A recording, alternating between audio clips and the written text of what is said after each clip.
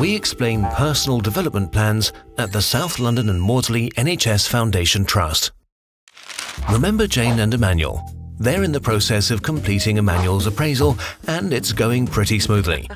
But why is it so important that Emmanuel has a personal development plan? The South London and Maudsley NHS Foundation Trust is a world-class mental health trust with a 5-year strategy. Everyone has a part to play, and without doing so, we can't deliver our quality service. It's important to know where Emmanuel wants to head towards, or if he's happy in his current position. Jane talks to Emmanuel about career development. He says he's always liked the idea of becoming a ward manager, as he really enjoys taking charge of the ward as the senior duty nurse. He finds appraising nursing assistants challenging, so would like to develop that skill as well. Emmanuel has expressed an interest in becoming a ward manager, but how can he make it a reality?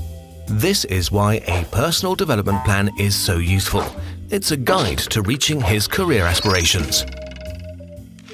Jane identifies key development needs from Emmanuel's appraisal and one-to-one and matches his skills and competencies to the organization's future business needs.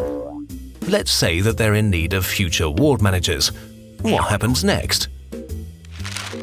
Jane explains what opportunities for development are available to Emmanuel.